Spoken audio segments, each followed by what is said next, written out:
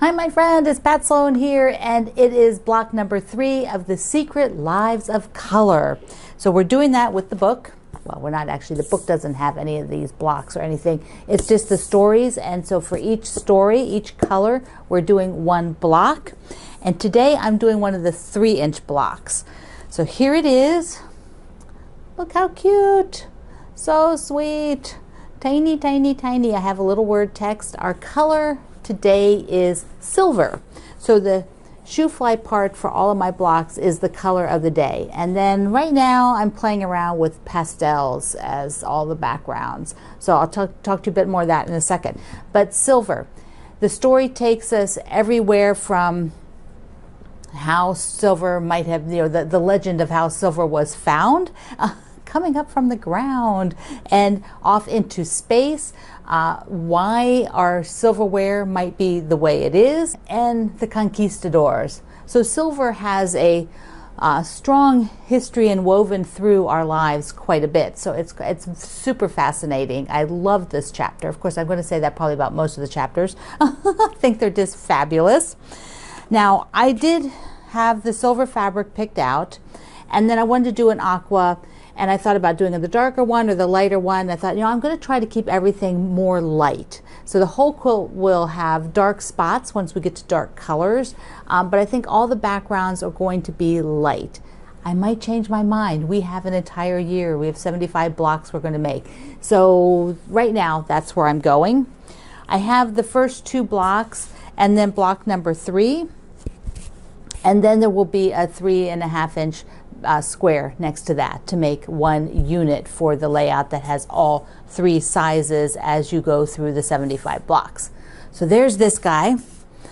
So happy about it. All right, got a couple of other things. Let me put that over there. Because today I want to go through a couple points and then into my tops. I'm going to drag them all up here and take a look at them. So first, on the Woodland Wonderland, there was a few people who asked me about the directions for the sashing bit here. That part between the baby shoe flies. It made sense to me, so I didn't even think about talking about it on Friday, but I did go and update the website with what I'm going to tell you. The mathematically, if she gave the size that she gave you for making this little sashing piece, will make this strip too long, so too long to fit on there. So what she has you do, the designer Joanna Figueroa has you do, is trim a little bit off of these so that you ease it in. Basically, you make it work. She could have just given you 2 sizes of blocks, or could have asked you to do what I'm going to tell you, which is for 6 of the blocks.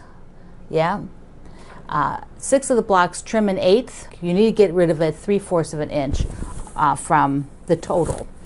And then 2 of the blocks you won't trim. And then you just mix them up, and that 1/8 of an inch is not going to even be noticed. So that is how I approached it. I hope that helps. Or you could just trim a little slivers, how she says in the book. Okay, the other thing is I counted, where's my sheet? I went and counted all of my quilts that need binding. So I'm not going to drag those up here, although I have 2 that I need to pull out of the basket because I don't remember the name of them. But I started my document, and for those that need binding, I have 15. So I need to take the 2 out and decide. I know a couple of these are going to be charity for sure, and I may not even bind them. I might just give the binding to the group and let them do the binding. There's no reason I have to do it. So I'm really happy to have those documented. That it's good. It's good. I brought one up here because this is the first one I'm going to do, which is the Liberty. So I'm going to show you this one to see where the ta-da! Do you remember this one? I'm on the back side of the table, so I'll hold it up. There's the Liberty. This was a sampler box, a special sampler box. It had a whole bunch of other goodies in it besides the fabric, just for the middle. And then what I did was went through my scraps to do this big border around it. And I've showed you that a few times, so Papa Pig, here's a picture of the whole thing so that you could just see the whole thing done up. Oh, I forgot to mention my top. I've got this cute top. I know a few of you have seen it. It's from Kohl's, and in the description box below, I link you over to it. They also did this with the patchwork on green, like an olive green, which looked cute. But look, it's got a little hood. It's warm and toasty, and the sun is out. We had snow. We had another 4 inches of snow last night, which will probably melt over the next couple of days once it gets warm again. But it's the sun is out, so this is feeling very toasty. It does not have pockets. They could have improved on that. No pockets, but it does have a nice little vent here, which I think makes it hang a lot nicer. So there is my top, which is like, yes, you totally have to have a top like this, right? A lot of people are making jackets from quilts, which is a little different than I did back in the day when I made tons of jackets that were quilted. But I made the patchwork specifically for the jacket. People right now are cutting up old quilts that they've, or tops, and turning them into jackets. So that's kind of fun. But I'm not doing that. Not today, anyways. So I wanted to do a mail call. Julie in Wisconsin, she sent me some adorable cards and a beautiful long letter about, thank you Julie so much, all about her town and different parts of her town that are fun. And she sent me a bunch of different cards and local chocolates. Look at this. Okay, I have to show you the inside. Yum. Look, look, look. There's the milk chocolate ones, which says it's toffee and meltaways. And then here are the white chocolate, which is bark and toffees. At least, look at them. Bark, this is bark. That's what I call bark. It has almonds and the milk. These are about my most favorite thing in white chocolate. Yum. Julie, thank you. Mwah. Okay, word of the year. I'm living my word of the year. Today is a day for me to, we kind of already did the word of the year for the beginning of the month. I don't know why I have it again on the calendar, but because it's there, I will mention it. I am living the word space right now because I am doing this documenting of my UFOs. I have got a whole shelf offloaded and put in, the quilts all put in my living room right now, sorted so I can go through them, and I'll be showing you those over January. Big group of them will go off for my friend who works with several charities, and then she can organize whether they best, which kind of charity best will get the quilts. Yes. So I'm living the word space this month. Space is to create space. Create a bit of space on my shelves, a bit of space in my environment. That is the aspect of space that I'm focusing on. So if you have a word today, a word of the year, today reflect a little bit on it. See, it's only, a few days into the month, into the year, but see that you just connect with your word today.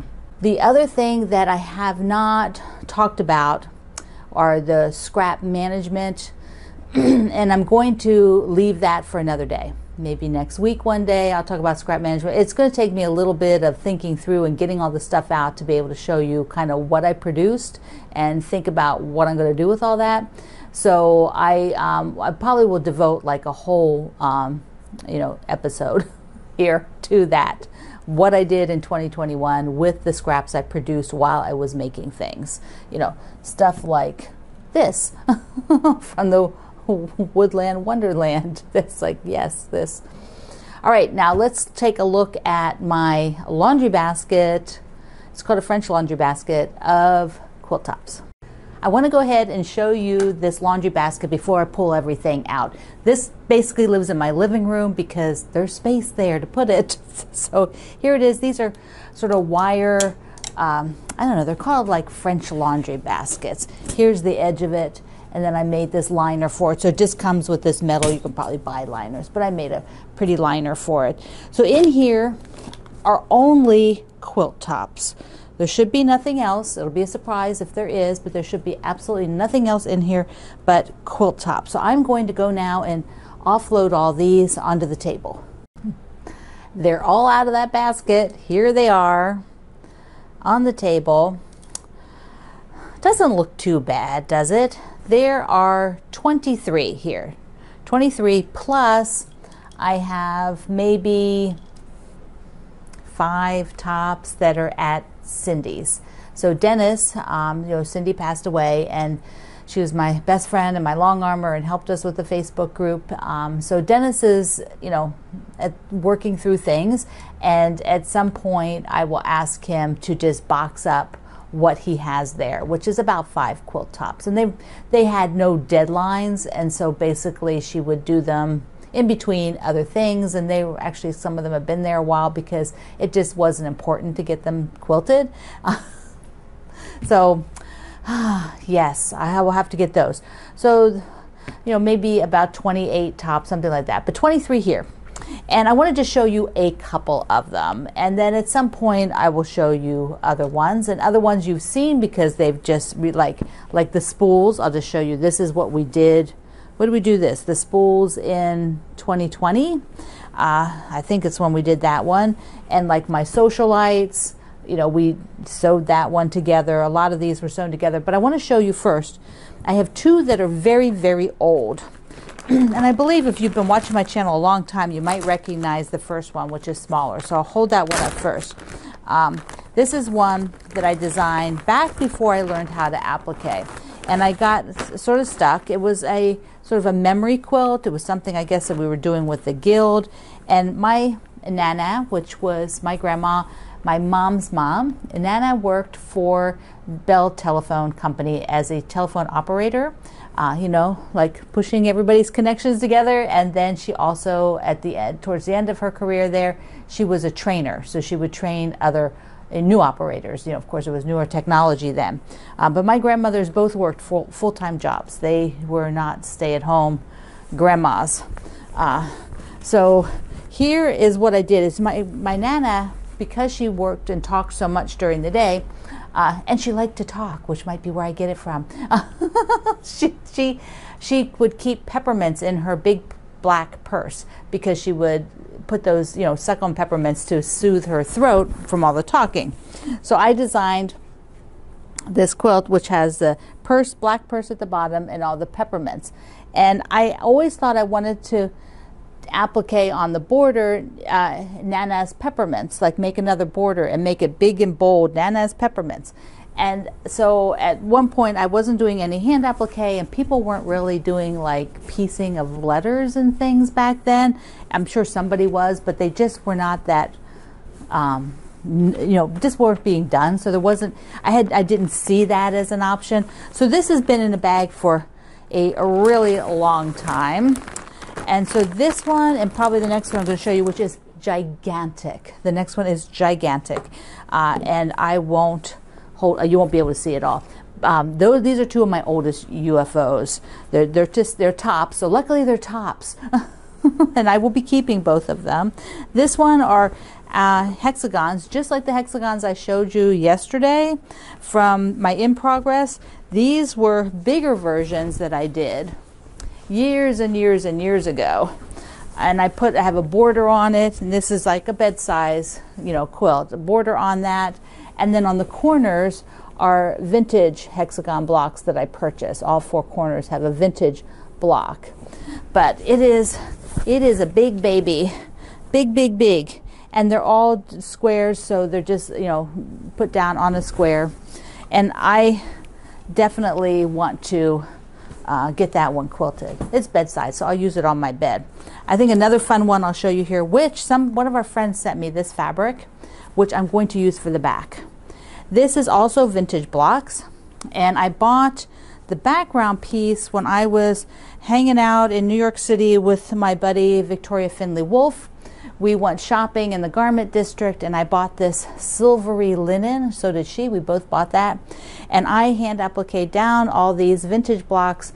The Dresdens didn't have a middle, so I put the polka dot on it. So this is another quilt that I just love and want to keep and have that one quilted. Then the rest of these, I have a few that were samples that I used when I was teaching. And when I was teaching, you know, even though we did drive, it was still fully quilted quilts took up a lot of room. So occasionally I would have just a top that went with the like additional colorways. So here was, I'll show you one of this. This is a red one. So of course I'm going to have to keep that, right? I can only keep so many quilts. So this is a project class that was a medallion, making a medallion, working with sort of your colors and making things a little bit more exuberant. So here is that quilt. I'll hold it up. And I actually have another version of it, so I'll show you that because it's kind of fun to see. I know you can't see the whole thing. Sorry, sorry. Here's one. Done. Now these are older. If I can find if the book is still around, I'll link you to this book. It was it's out of print, but you might be able to find some on Amazon in the reseller market. So here's this one. Same quilt. It's a medallion quilt. This one I have a little rickrack in it. Can you see that? Where is it? Oh, it's down here. See the rickrack? I put that in there. So the rest of these 23 are mostly sew-alongs, things that I did. Here's one, another one, which is a free pattern on my website. This applique hearts. And every row of hearts I did with a different applique technique. And so when I was teaching hand applique, I would take this around for my classes so people could see. And once again, it was just kept as a top because it was easier to transport it that way. So I would like to get that one quilted. So I know, see, I've just now decided, okay, so I have a small group here. I know I'm going to get quilted. And like we did this guy, which was so fun. This was from the charity 2 years ago, I think. It was a bonus quilt that came out with it. So, okay. There, I have done it. I have showed you everything. All right, my friend. I have a new thing too. I'm going to start. It's called the advice column. In the Sloan Zone here, it's the advice column. So often you guys are talking about things, or on the group, on the community page, a topic comes up, and I thought there's sometimes I just like to chime in on a bigger level than just leaving a comment under that post, which most people will never see. So one of the things that I've seen recently, I think mostly because it's the beginning of the year, there's people who would say, well, I can't do my quilting until I've finished all my chores. That's the basis of the sentence. You might hear it said in several different variations, but the basics is I need to finish my chores until and then I can quilt. Well, one of the things is chores never finish. They never do. They're just ongoing. They go and go and go. It's like going to work. When you go to work, then you stop work and you have home time. Home time means part of that should be something fun, something fulfilling, something you do for yourself. If you're retired, if you're a person who maybe, is at home, your job now is whatever those chores are. You don't do those 24 hours a day.